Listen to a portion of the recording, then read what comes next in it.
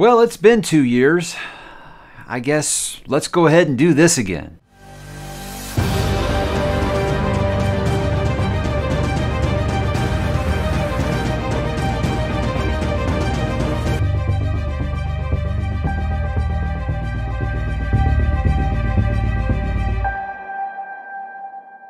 Hey, what's up, bookworms and fantasy lovers? Mike back again to talk some favorite fantasy series of all time. This is a video I kind of did on the fly 2 years ago this month, and it's something that people always commonly ask me, hey, you ever going to update that? And the reason I did is because I said I don't feel like maybe enough hasn't changed incident. I was like, you guys don't want me to do it and two things change, everything else stays the same. Well, I actually kind of looked at it and I said, okay, I feel like there's been enough changes there. I can do this in good conscience. I think every 2 years, because I'm reading a lot of new series. Some of them are great. Some series are kind of dropping off for different reasons, not necessarily because they're bad or being replaced with anything. Just maybe, as I've grown as a reader, I guess you'd say. Yes, even in 2 years, I think you can grow as a reader. And some things have changed. So I think now is as good a time as any to update this list. Let's just jump right into it. It's going to be 10 favorite fantasy series of all time as of April 2022. But I do, of course, have a couple of honorable mentions first. And there are going to be some things that have some people flipping some tables right away. But as always, guys, I want you to remember these are just my opinion. Obviously, if I haven't read that series, it's probably not going to be on this list. I mean, that doesn't really make a lot of sense because the most common comment on the last video was, where's this series, this one, this one, this one, this one? Well, I mean, if I haven't read it, obviously it can't be my favorite. But yeah, I encourage you to tell me what your favorites are instead of telling my mine suck. But, this is the internet. These things happen. So honorable mentions. First of all, I gotta go with Rhaenyra, just the universe as a whole by Michael J. Sullivan. It's a series I really love. Rhaenyra Revelations. Haven't gotten to Chronicles yet, and I'm about halfway through Legends of the First Empire.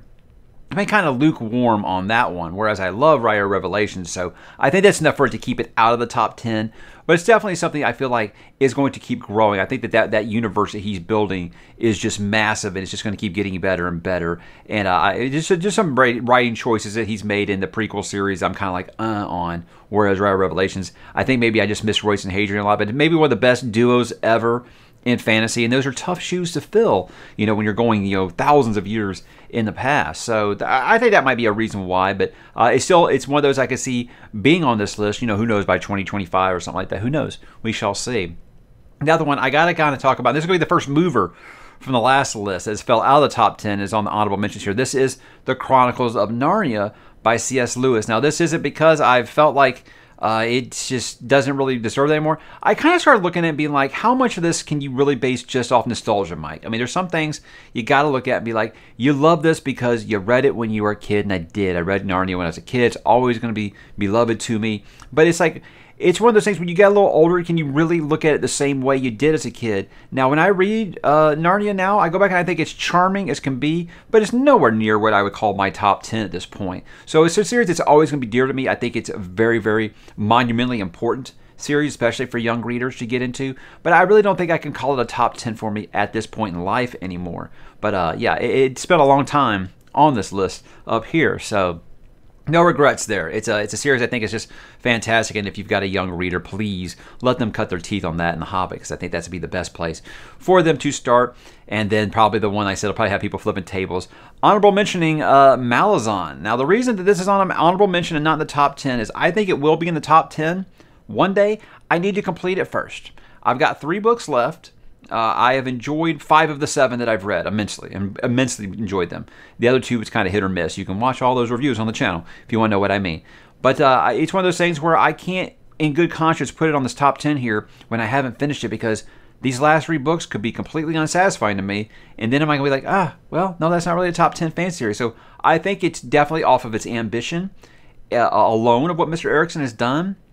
I think it definitely should go there in the top 10, but again, I think that was just kind of like a to be determined there. I'm going to give it an incomplete because I have yet to finish it, but I still hope to sometime this year. Okay, guys, let's move into the list proper here. This is number 10, and this is going to seem kind of recent, but I really couldn't find a reason to keep it off of here, and this is Memory, Sorrow, and Thorn by Tad Williams. This is a series that I have put off reading for 20 plus years, much to the behest of my brother's urging.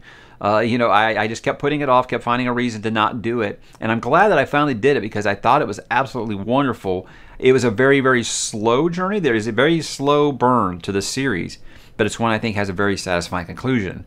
So it's one of those things where, do I think it should have been shorter? Not necessarily. That's just Tad Williams' writing style, I think. So if you don't need, the action, nonstop action every page, and you like to just do some character studying and some world building, I think it'll be a series that you like quite a bit. I think fans of Robin Hobb will really, really love this series, because when I was reading, I got a lot of Farseer vibes out of the beginning of it. So just your typical traditional fantasy. It's one I think is very important because it felt like the bridge between like 80s traditional fantasy and to kind of what we got to with like A Song of Ice and Fire. It felt like that bridge between it where, our characters weren't necessarily safe. He was killing off important characters. There was a lot of grim stuff being involved with our characters, a lot of bad things happening to them.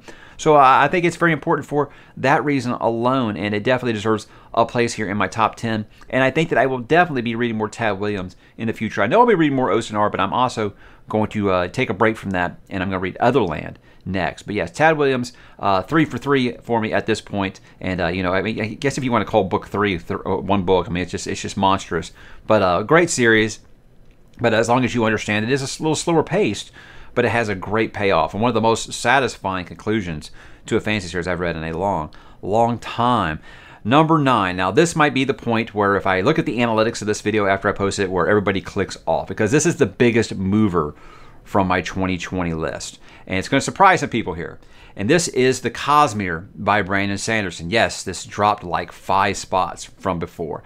And I think the reason why, guys, because I still think any of these series in the top 10 are an all-timer for me. I've read a ton of fantasy series. So I don't think anything should be ashamed for being in this list. But with me, at the time, I hadn't read everything by Brandon Sanderson. Since then, I've read Elantris. I've read Mistborn Era 2. I've read Warbreaker. I've read just everything in the Cosmere outside of just Stormlight Archive. I had only read Mistborn Era 1 and Stormlight Archive the last time I did this. So that's why I kind of moved down, because Mistborn Era 2 didn't really work for me. Elantris, big miss for me. So it's one of those things where I still think he's an absolutely incredible writer, and the series does deserve its spot here in the top 10.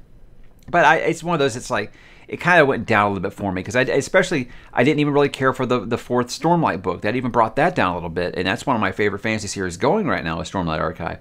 So it was just one of those things I think I've kind of looked at and just said, maybe he's not quite as infallible as I thought he was, So, but again, guys, you got to understand that this in my top 10. This is quite big to still be in this here, and I definitely think it's within this. And it's Stormlight 5 could come out, and you know what? When I do this series again, it'll be back up in the top 5, I'm sure. So it's just one of those things where I read everything by him and felt like, okay, I feel like I'm almost batting like about 600 with him, which is still great. But yeah, I think Mistborn Era 2 and Elantris really brought the average down for me. But again, like I said, in the top 10, I don't feel really bad about it, but I know a lot of Sandersonites, or whatever they're called, Sandersonians maybe. I feel like they're going to be very upset about that. But again, like I said, I don't consider anything on this list anything short of incredible. And that's why at number 8, guys, I have the Dresden Files. I'm completely current on this now. I had it kind of like, I think I had it like in the bottom half of my top 10. Might have been in the same spot. I don't know. I should have watched that again before I did this. But I hadn't finished it yet. And obviously, I guess I can't finish it because Mr. Butcher's not done with it yet. But I am current with the series. And it's a series that people will tell you when you first start, oh, it just gets better and better. And you think that's just a line, right? Well, it turns out it's true. Somehow, he has found a way to make his series just get better and better as it goes along. And it's really amazing because, usually they start to degrade a little bit. They start to feel a little formulaic. And there are some that will kind of fall into that, hey, I know what's going to happen next with these, but I still think that each one has its own identity, and it makes it more than just your monster of the week, because he does have continuing storylines that just keep going. And you realize that you've been through almost 20 years of this character's life at this point, and you're still anxious to find out what happens next. That's amazing. That's amazing that Mr. Butcher's been able to do this. So Harry Dresden, definitely an all-time character. My only urban fantasy series I've ever read, if you don't count Hellblazer, or a lot of people don't count comics, so I don't really ever want to say that, or Buffy the Vampire Slayer books. I don't know what classifies as, urban fantasy has such a lot of people will be like, yeah, that is, and then the next person will be like, no, that is not urban fantasy. I don't know, but that's the only one I have on the list. I think that is without a doubt called urban fantasy, and it deserves its place here in the top 10. I think if you haven't read it yet, you're really missing out, and you should definitely check it out, because it does just get better and better. And guys, you can read through those so quick. I caught up before Peace Talks in like 8 months' time while I was reading Wheel of Time at the same time. So there we go, guys. How about number 7, a new entrant on this list from the last time I did this? This is going to be The Banished Lands by John Gwynne. This is A Faithful and the Fallen. This is Of Blood and Bone. 7 books, and I think all 7 of them are damn near flawless. This guy kind of came out of nowhere for me. It was one of those things where sometimes you just get this idea that, say there's this band that is really popular and you never really listen to it, but you just know that they're going to click for you. That's kind of how it was with me and John Gwynne. I had never read a word, but for some reason I just had this gut feeling he was going to be an author I love. So I bought all 7 of these books before I read a single one.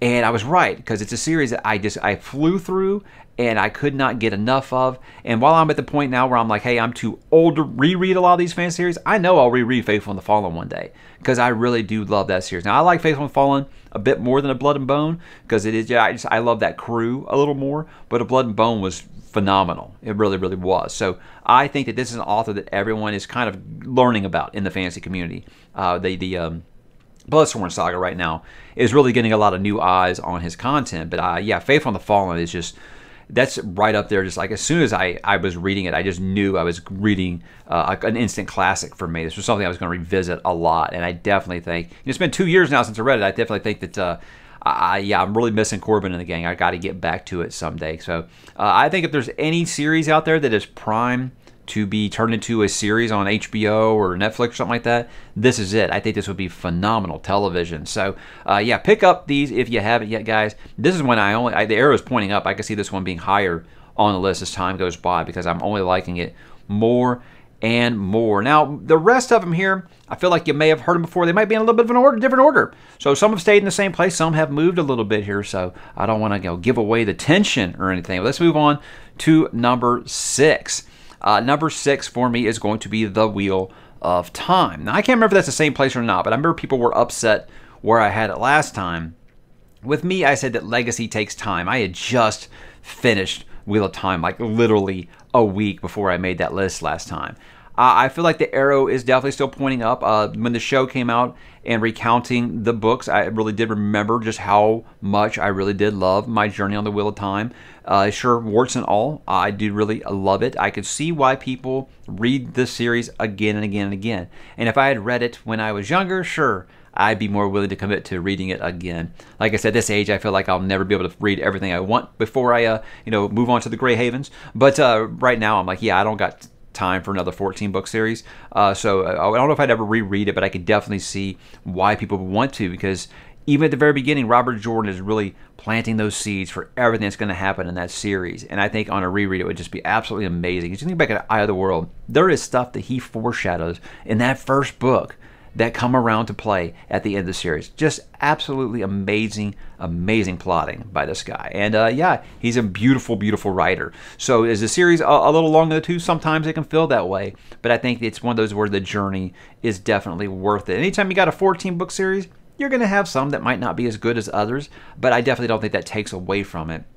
But I also think that's the reason why I can't put it in my top 5 yet. But that's, again, like I said, another one where I feel like the legend of it only grows as time goes by. So I can see that definitely moving up sometime in the future. Now, number 5, this is probably my least popular pick on this list. But I will never discount what Harry Potter has meant to my life. To sharing it with my kids now is really just something that just goes to show that this is a story that is just knows nothing about, it's not bound to any one generation, any gender, any religious ideals, anything. It is for everyone. It doesn't matter about what age you are. It doesn't matter about what kind of books you like. Harry Potter was for everyone, and it still feels that way because my kids seamlessly just instantly just hooked on this. And reading it to my kids, again, just made me remember how much I love this. And the reason that I said last time, and I got to kind of echo it again here, is I don't think that we will ever see a movement like we saw for Harry Potter ever again. I don't think we'll ever see people standing in line at bookstores at midnight, at Walmart at midnight, just waiting for a book release like we did with Deathly Hallows. We will never see that again. And I feel very comfortable saying that. I know a lot of people, when I say that, people are like, oh, I bet you when the Doors of Stone or Winds of Winter comes out. I don't think so. You will never see that because it didn't cross into the mainstream like Harry Potter did. So I don't think you'll ever see the mania like you see for Harry Potter still to this day. So yeah, it's something that I'm going to always love. I'm always going to appreciate what it meant, how it got people that weren't interested in reading at all into reading. That is the most important thing. To me, it's always about, I don't care what you're reading as long as you're reading. And Harry Potter got a bunch of people who weren't reading anymore or at all to pick up a book and read. That's why it'll always be special to me. And of course, the story ain't half bad either. It's a story that sure, you can look at it, as a smug, big-time fantasy snob and be like, yeah, I can pick holes all through this thing. But you know what? It's still fun. It's still charming. And you still love all those characters. And I think that is a testament to its greatness. So I will always champion that series. Just like I will number 4, guys. It actually moved up a spot from last time, and this is Stephen King's The Dark Tower. I am doing my Dark Tower reread right now, and I am loving every minute of it. This is a series that I think is just so amazing because there's not another one like it at all. I can't think of a single. Sure, he's got like hat tips of like Tolkien and things like that, things that obviously inspired him. But never once are you reading you reading The Dark Tower and being like, hey, this reminds me of this one series. There is nothing else like it. It is such a unique trip. And what he did, being able to tie his entire universe of books together and making The Dark Tower its connective tissue, is just nothing short of just stunning what he was able to do with this series. Yeah, I have my problems with the latter half of the series, and I'm going to be interested to see how I feel about it when I revisit those now at this age. So that's why I don't think it would ever be my favorite of all time, but it's up there. It's in the conversation. It is hanging out on that same path of the beam as these other ones on this list. So Dark Tower is a story that will always stay with me. I read it for the first time when I was 19, which I don't think was a coincidence, by the way. And it was just something that has always just stayed right here. I've always had it close to the heart because I just related to those characters so much. I loved that group. I loved that journey. And I think when you go about a story as is just about the journey, I think this is right there with Lord of the Rings, and just like you feel like you went to hell and back with those characters. And there's no one better at character than Stephen King. And it goes to show with Roland and company. So we are working through that. I'm going to be finishing my reread of that here in the next few months. And I'm very excited to continue to talk about that along the way, because it's a story that I think is only going to get better with time. So number 3, guys, and even though it is incomplete, that does not matter. This is still one of the greatest fantasy series of all time. This is George R. R. Martin's A Song of Ice and Fire. Now, I'm not going to lie, I'm kind of excited for this universe again because House of the Dragon's coming out on HBO. And I remember when I read Fire and Blood, the book that series is loosely based off of. When I read it when it came out, I was jaded. I was mad still that that Winds of Winter wasn't out. And I think that ruined my enjoyment of it. So I'm going to reread it before that series starts. And I think I'm going to have a great time with it this time because I remember it was good. I was just mad it wasn't the book that I wanted from George. But this series as a whole, guys, is just a phenomenal read. And the thing is, like, the first 3 books I would put on par with any other fantasy series out there. And I think that the stuff that George does on the side, his history books, his encyclopedias, things like that, just building the history of this world, is right there with Tolkien, right there with Middle-earth, with just building up the history and the lore of this universe. It's just so deep and so compelling. And it's just like every single little tidbit that you get about this world outside of the main 5 books is, wow, I'd like to see a whole story about that because it's just so compelling.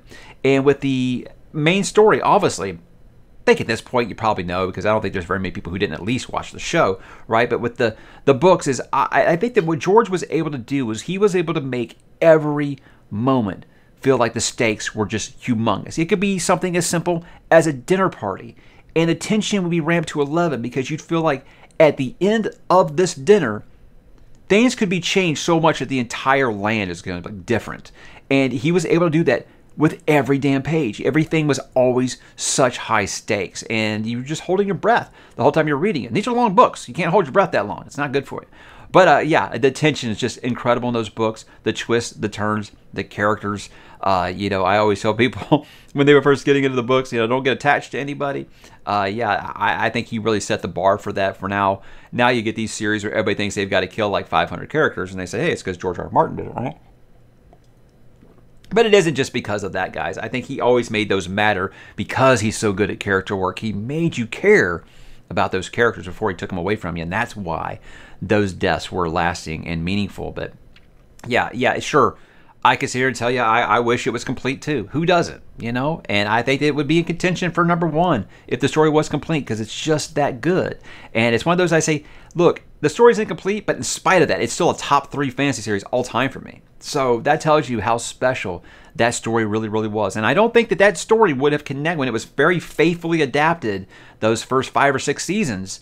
That's why it connected with so many people who weren't even into fantasy, because the story is incredible, and it's because that source material is absolutely incredible. So that's another one, like I said, with Harry Potter, I will fight to the death that people want to act like it's not important anymore because he hasn't finished it. I disagree. This is an absolutely important series, and it's the reason that a lot of writers that we have now got interested in writing fantasy books. So I think that we should all bend the knee to Mr. George on that and put some respect on his name, even if we're frustrated with him about when's a winner. I definitely think that he deserves our respect for sure. #2, guys, not a change here. The First Law by Joe Abercrombie, and this is one that just keeps building because since I made that last video, he's completed another trilogy in that series with the Age of Madness. But it all starts with me with that first series, in that to me, when I read this felt like a Song of Ice and Fire, but without the dragons and without the prophecy kind of stuff. It was just very much straightforward, in your face. It felt as cruel and punishing as Westeros did. The politics were just as good, just as backstabby. And he created some of the most memorable characters all time in Logan, Jezal, and of course, Glokta, probably my most intriguing fantasy character of all time. I can't think of any other series where he can write such despicable characters and you find yourself rooting for them. Like, you want them to win. So I think it's the first series that I read where I was like, wow, I am rooting for the bad guys to win, because it really feels like that sometimes. And you start looking at it and you're like, well, you know, there are no good guys, no bad guys. You know, and that was something new to me at the time. It's really cool. I think that Song of Ice and Fire did that pretty well, making everything morally gray, and this really just perfected that. And that's why it clicked so well with me. And it has just like an all-timer of an ending at the first trilogy. It's just a complete, just, yeah, big time. And it's something that even when I revisited it a couple years back when I first started this channel, it was something that I found that was just as wonderful as it was the first time that I read it. And you know, this universe just continues to grow. Now he's going to go do this other series, and I think it's called Devils. But you know, he's going to come back to this. If you read The Age of Madness and you see how it ended, there's no way he's ending it there. There's no way. He's going to come back to this universe, and I will be there waiting, because it is just greatness, and I can't get enough on it. But I mean, if you guys are fans of the channel, you've been here for a while, you know that this series is obviously very, very important to me. It's a big reason why I started this channel, because when I started the channel, it was an accident. I was doing this Wheel of Time stuff, and I said, hey, is this just because of Wheel of Time, or is this something I can do? And then I started talking about First Law, and got so many new people to read it and talk to about it, and I felt like, okay, well, now people know how important this series is to me, because that was the first one outside of Wheel of Time that I covered on the channel. And I would love to do more First Law content on the channel. So since we ain't getting any new books by him in that universe for a while, I think I might actually go back and revisit those. Who knows? We will see what happens. And guys, I think by now you've done the math. You know what's #1. Yes, the top 3 did not change in this. #1, this is The Hobbit. This is The Lord of the Rings. This is Middle Earth, guys. And I don't think that this can ever change for me. I had someone ask me in a live stream, do you think anything ever has a chance of knocking Tolkien out of your top spot on this list? And I don't see how. Not at this point in life, because while you might go back and look at it and say, hey, well, you said with Chronicles of Narnia was a nostalgia thing. Here's the difference, though. This doesn't just feel like something I liked when I was young. You know, this still feels amazing, still feels epic, still feels grand. I go back and read it now, and I'm still floored by how incredible it is, even at this age. And even if this, you know, just this much well-worn around other fantasy series now, I still find something special about this series. And I mean, this is before you're even talking about how influential it was, how much it meant to everyone else around. All those fantasy authors that we love today, they cut their teeth on The Hobbit and The Lord of the Rings, you know? But I mean, you talk about world building, and you're talking about that outside of just those main 4 books. What he was able to do to completely create a universe was just unheard of at the time. And obviously a lot of that work got completed posthumously, but unlike Brian Herbert, Christopher Tolkien actually cared about his dad's material. So that's why I think that it actually has just persevered over time. And of course, when the movies came out, it brought up a whole new generation of fans for the story.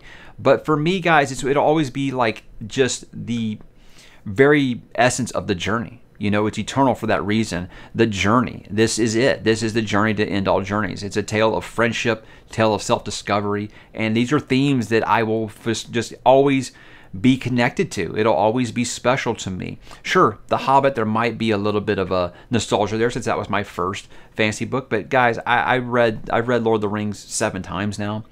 And I love it more and more every single time. So I definitely don't think it's an age thing. Besides Dune, that is the series that I have read the most times in my life. And I could read it tomorrow and be happy because it's still just that good. I mean, there's parts where I can just put the book down and I could probably recite that paragraph for you. Doesn't matter. It's just that good. It doesn't matter that I know what's coming. Because I've heard some people say, oh, on a reread, all the stakes are gone. Doesn't matter with this story because it's just that magical. It's a magical journey. And you know what? Sometimes we need a little magic. That's why we love fantasy, right, guys? But guys, that was my updated list for my top 10 fantasy series of all time. Now, I've had people ask me, hey, why don't you do one for sci-fi? I don't think I've read enough sci-fi series to do that. I haven't read nearly as much science fiction as I have fantasy. That's why I'm trying to kind of amp up some science fiction, because I think right now I maybe could do 10 science fiction series that I've read. So that's why I did another one for fantasy. But again, this was something that people kept asking me for. They kept asking me to update this. So I hope you're not too upset or disappointed with it. But, again, I would appreciate it if you just drop in the comments and let me know what you guys' 10 favorite fantasy series are, because I would love to talk to you about them. And hey, you want to go ahead and recommend some to me that I don't have on this list, I might not have read them, let me know down below, guys, and I will talk to you there.